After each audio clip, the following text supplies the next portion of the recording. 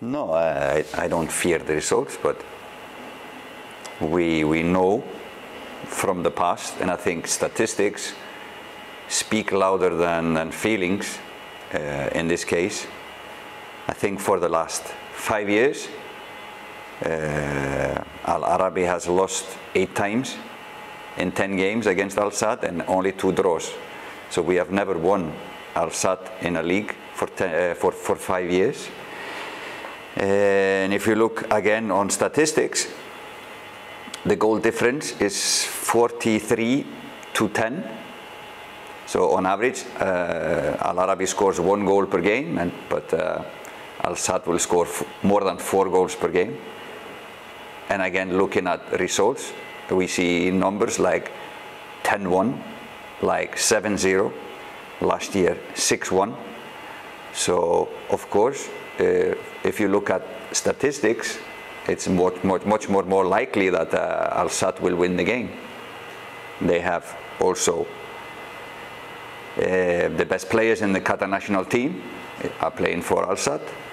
They have foreigners that will all be in the starting lineup for the Qatar national team. So it's easy to say this Al-Sadd team today is better than the Qatar national team. So we know who we are playing against. There's no need to fear anything. The good thing about this game, football, is that it always produces results that surprise people, results that even shock people, and hopefully we will get some of these results when we play our games against Al-Sadd. And the more times we lose, is always shorter and shorter to the match that we will win. So this is just some facts about the meetings of these teams, and we don't hide behind this. We are trying to improve. We are trying to get closer and closer to the quality of Al-Sadd. But we know there is still a lot of steps for us to do, and the only thing we can do is to work hard and do our best, and hopefully we will have a good performance against Al-Sadd.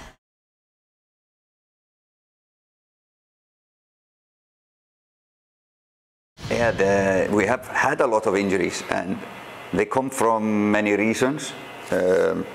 Some impact reasons, from hits. Jassim Jaber got hit on the national team training, so he's out. Neil hit during a training, so he is out for a long time. Some injuries are chronic, so players have been carrying these injuries for a long time.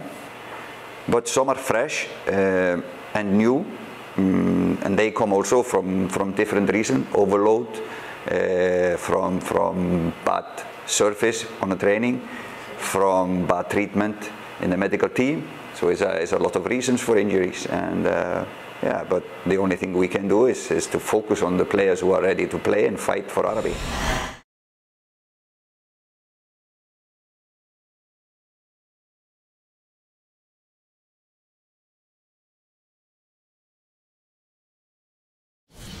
Yeah, of course it affects. When you lose games, you don't want to lose games. It affects hopefully in a positive way. You never want to lose matches. You always feel bad after losing matches.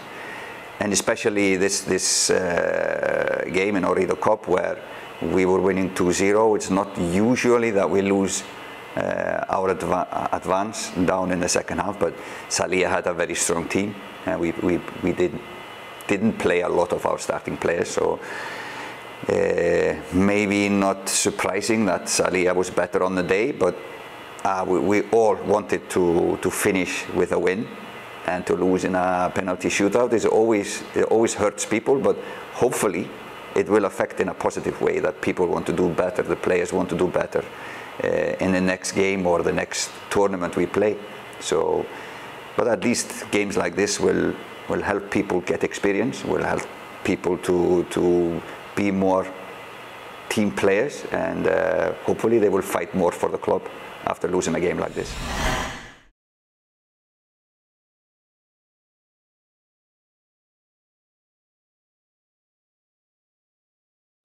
Yeah, we prepare this game like normal games. We have known for a long time. We are now playing Al Sadd 2 times in a short period of time in the league and then in the Heimer Cup final. So we are trying to improve certain things in our game, so we can play better against them. And but otherwise, it's a normal preparation. Like before every game, we don't put more emphasis on preparing better against some teams than others. We just don't do this. We prepare as well as we can for every game, Ooredoo Cup, Heimer Cup, league friendlies. We try to prepare as best as possible.